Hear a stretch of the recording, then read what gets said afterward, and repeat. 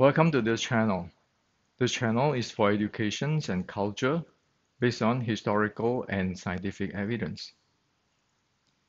So, in the past, I have shared with you all that in the 1850s, Wing Chun, or the ancient traditional Chinese martial art based on General Qi Guang, there are two levels.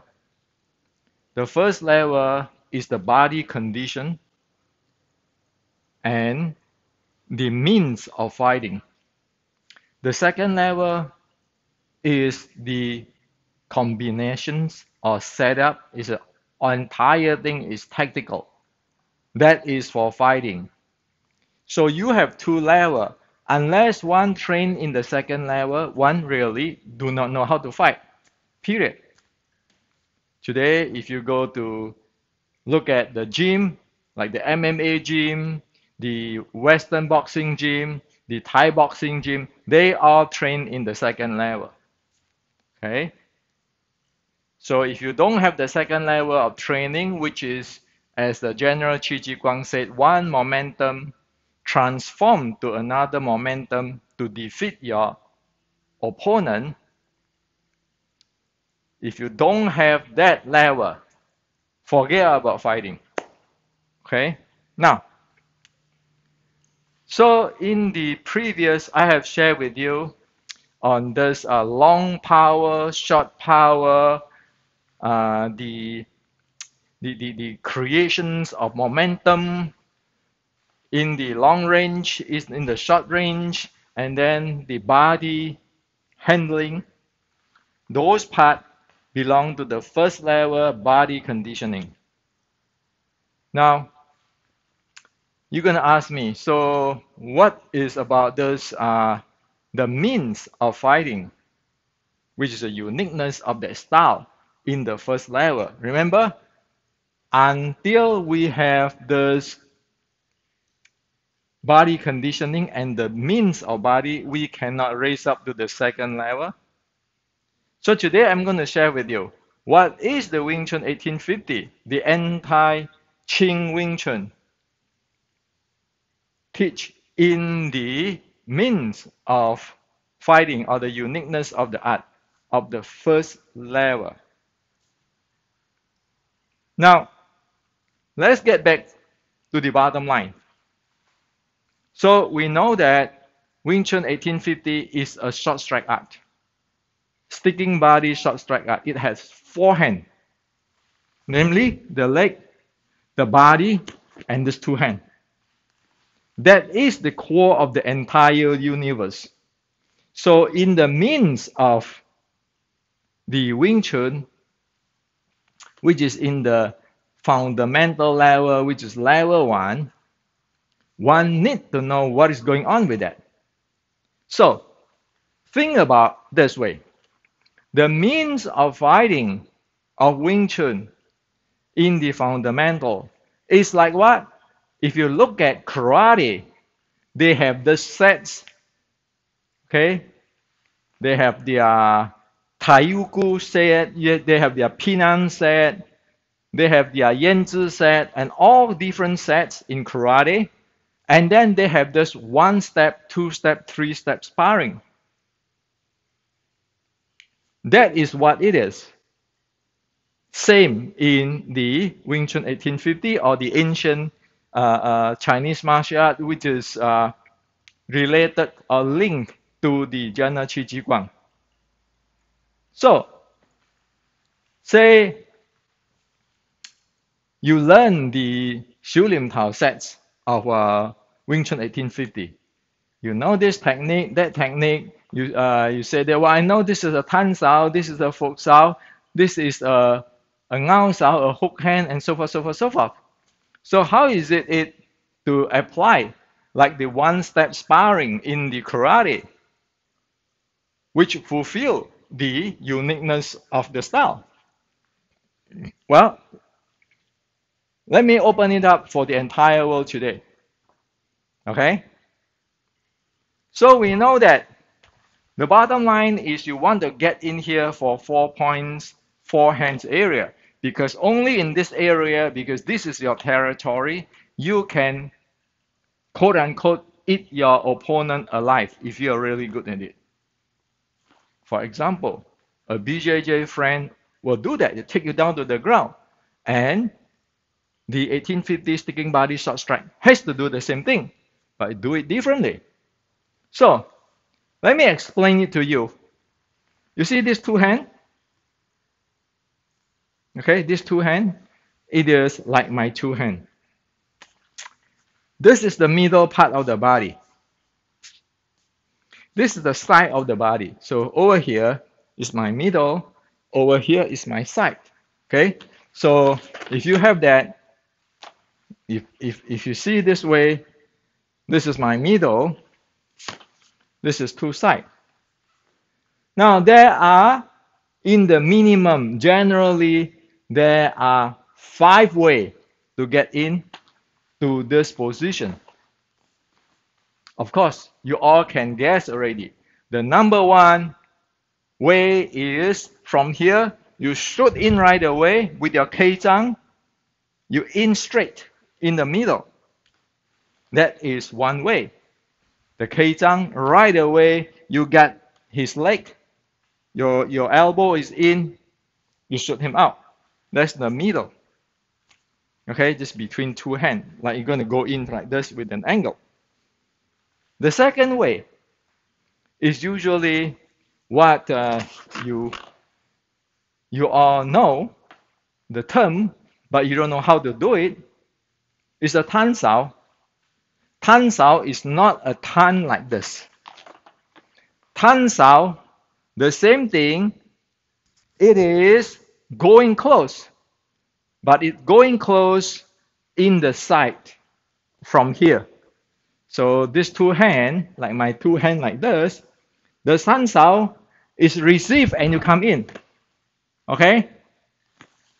So it's a receive and come in. So this is, just now we are talking about the what do you call it? The Keizang, where you go in right away. This one, the tan sao, is you go from side, right? Now, how about Fok sao? Fok sao is from side to in. So the same thing from here, I go in, I press down. Okay?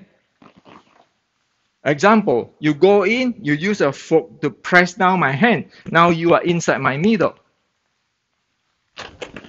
Okay? So it's from side in. Tan sao is to side. Fok sao is to side in. Now, there's another hand, it's called ngao sao. This is not Huyên sao. Huyên sao is this. This is ngao sao. So what is ngao sao? Ngao sao is if he face me this way, and this is very strong side, very strong side. I'm going to use ngao sao, okay, to get to his side.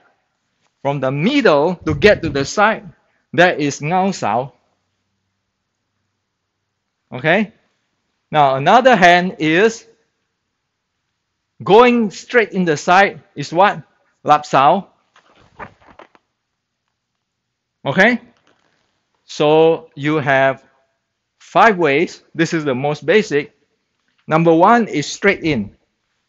Number 2, your tan sao is a side way. Number 3 is from side to in. Number 4 is from inside to outside door. Number 5 is right away you go in from the side with the lap sao. Okay? So all this hand, you say do a tan. Tan means this. Tan doesn't mean I stand here and doing a tan sao. Okay? I want to do a fok sao. Fok sao is not here. Fok sao is here already. Because if I do not end up here, I do not have advantage. I do a fok sao here, he have another hand, he can shoot me. Okay? You go here, you have 4 hands. You only left with 1, and 1 is under your control. That is the play of the striking body short strike, the basic, the means of fighting of Wing Chun. Okay? So all it is, again, it is not Tan Sao, you stand here to Tan, to Fok. Okay? And then you do a straight punch, this one to the center line, or you do a Ngao Sao here, or do you Lap Sao here, or Lap Sao here. It's not that. You get in. Your Tan Sao and all those things is the means to get in, because the most important is your body. You need to get in. Okay? So this is how it is. So like the karate one-step sparring, you always want to train. You always want to train. You always want to train how to get in. How to get in. Of course, if you really striking, when you turn in, you already go there, right? You fork in, you already go there, right? Your body slam him. That's the KO. Okay? That's what it is. The means of fighting of Wing Chun 1850 or short strike art, similar to the karate one-step sparring. Only like yesterday or the other day before, you have that ability to handle your momentum. How to generate that? In the long distance, in the short distance, handle all your joints of the body, be able to breathe, you be able to do reverse breathing to shoot out your power, control the impact, and then you can practice this 5 ways to get in. And only after you have this, you'll be able to go up to the combinations. And the combinations is based on sparring, because it is about tactical setup. If you don't do that, forget about it. Okay, nobody is going to stand there doing block and all those kind of stuff. All this is risky business. If he's faster than you, stronger than you, or as fast or as strong as you, you're going to get stuck here. That's why you never see, say for example, you look at a karate guy. Okay, a karate guy. You come in and throw him a punch. What will he do? Will he block you? Or he just go around you? That's what it is. No block, no parry, you just go in. And of course, it's very different than round kick, which is get in to KO you. The short strike is going here with the forehand all activate. So with today's video, I share with you in the past few days already. The body conditioning, the means of fighting, how it looked like, how it was trained, how you need to be able to handle your momentum generations, your impact handling, your breathing. It never is standing like here using your hand techniques. There's no hand techniques here. That is the entire body going in. And then when you do combinations, that